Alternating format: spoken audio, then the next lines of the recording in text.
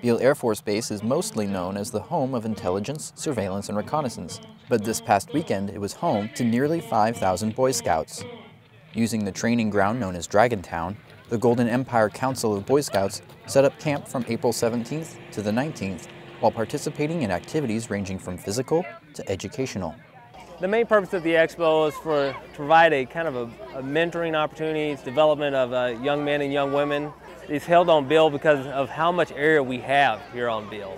It gives them a great opportunity. It allows us to mentor some of the youth. A lot of our future military leaders are right here amongst us in these crowds. For example, our own Colonel Stephen Hoffman, he's a Boy Scout himself. So if you talk to him about it, he can tell you a little bit about how it's affected his life and kind of how it's helped him get to where he is today.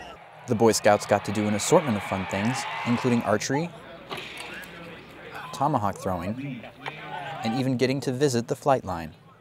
Aircraft native to Beale were on display along with educational exhibits showcasing science, technology, engineering, and math. We think it's a great win-win situation for both the Boy Scouts and the military because they get exposed to what we think is a real positive environment, getting exposed to the Air Force. And then, of course, they get to have a lot of fun. Reporting from Beale Air Force Base, California, I'm Airman First Class Benjamin Bugenig.